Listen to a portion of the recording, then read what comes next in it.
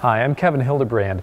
In this video, I'll talk about some ideas for organists for specific parts of Divine Service Setting 1 in Lutheran Service Book. Let's start at the beginning with the Kyrie. We need only a simple registration of 8s and 4s, and perhaps an important factor to consider is how long will we hold that last chord? Maybe only 1 or 2 beats is all that's necessary. 1, 2, off. And the next one likewise.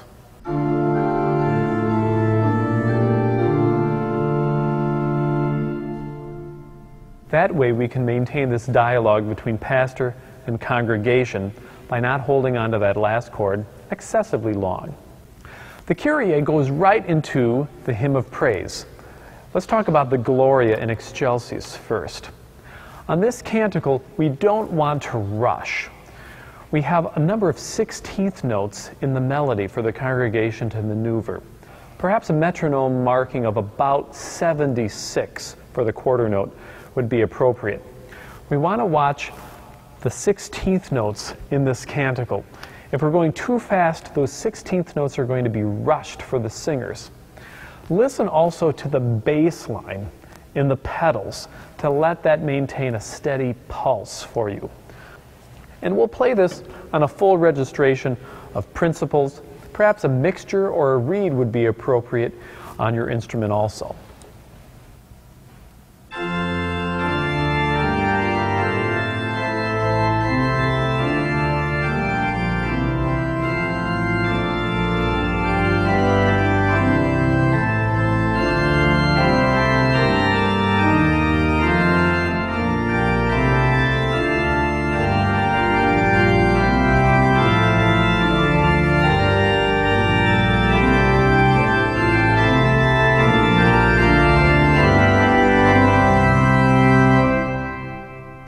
You can hear that bass line leading us gently along. The other option for the hymn of praise is This is the Feast. Now we'll need a short introduction for that. Either a longer phrase,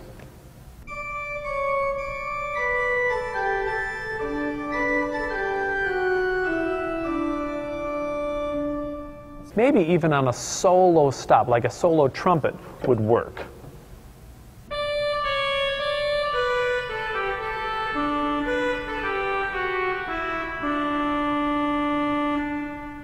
Or even the very first half of that phrase.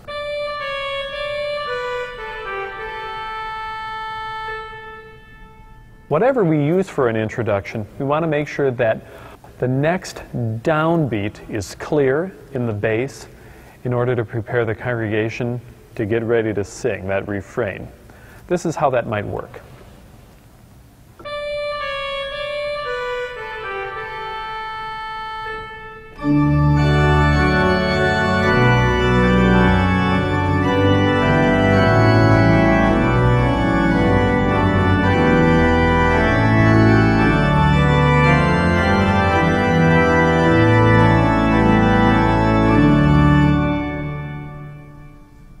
Then we want to make sure we have a solid downbeat as we begin playing the canticle.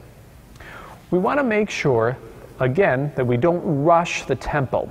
It's easy if you're playing too fast to turn that dotted rhythm on victory into something that sounds like 2 eighth notes.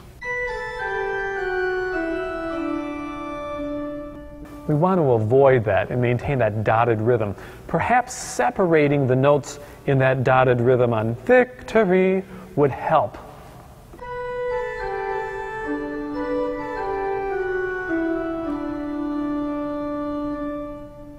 Let's move over to the Alleluias prior to the Gospel.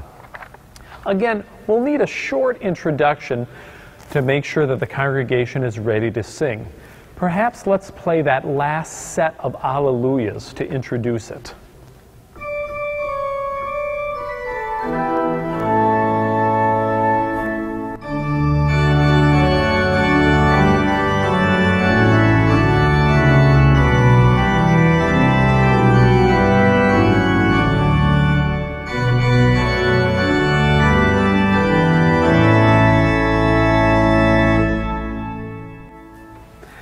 Increasing the registration on that last set of Alleluias with a mixture or a reed might be an appropriate thing to do as well.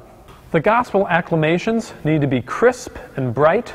We want to maintain that rhythm on glory to you and have that very crisp like this.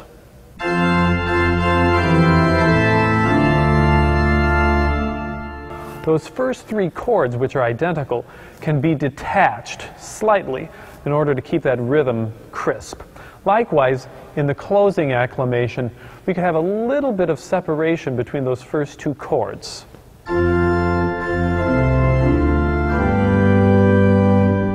Notice a little bit of separation between those first two chords help to accomplish that. Now let's move over to the offertory. Be careful that we don't play it too quickly, even though the melody is notated primarily in eighth notes. Like we have done with the Gloria, we want to use the bass line as a model for a steady pulse. And a little bit of introduction is necessary. Perhaps this very last couple of measures would work.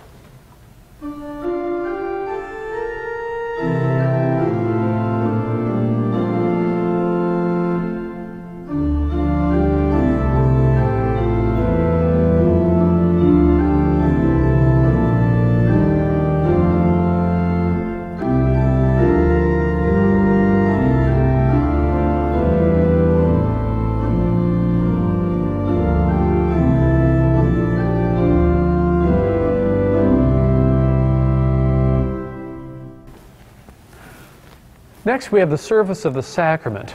This begins very similarly to the Kyrie at the beginning of the service of the Word. Like the Kyrie, we want to maintain this dialogue between pastor and congregation.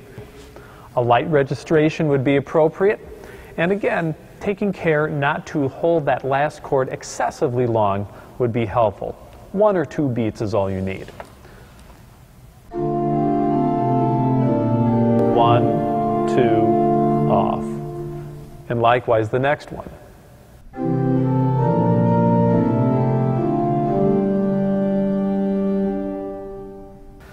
Now in contrast to that light registration, the Sanctus, which follows, can have the biggest registration that we use. It's the musical high point of the liturgy. So something with principles, mixtures, even coupling some reeds down, and having a full, solid pedal will make this a very appropriate registration.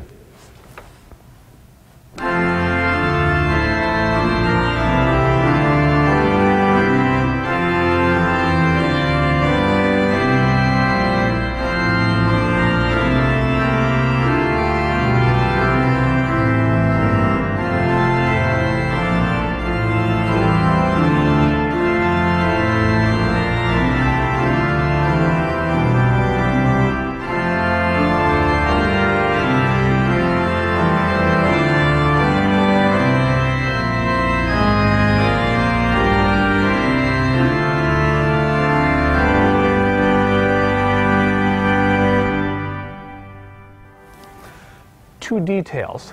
First, no introduction is necessary. In fact, an introduction would be out of place here. Also, a slight broadening of the tempo in that last Hosanna in the highest would be very appropriate. Moving into the Agnus Dei, like the offertory, it's notated in primarily eighth notes, but we don't want to rush the tempo. Like many of the other canticles in this setting, let the bass line be our pulse.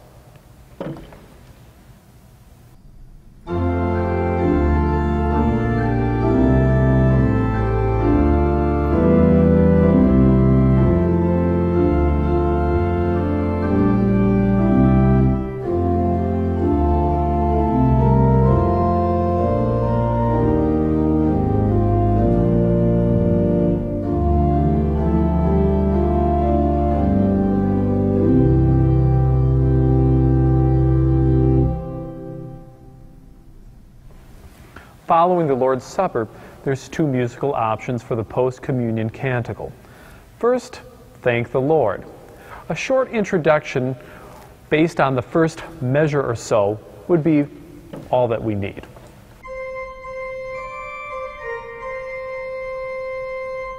Or maybe something a little fuller.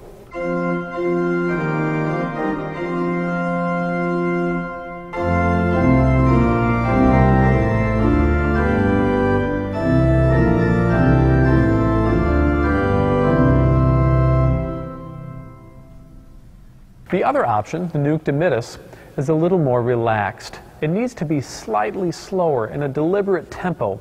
There's a lot of text that needs to be sung, and we can't let that be rushed. A quieter registration with 8s and 4s would be helpful. If this canticle is less familiar to the congregation, even soloing out the melody on one manual may be helpful.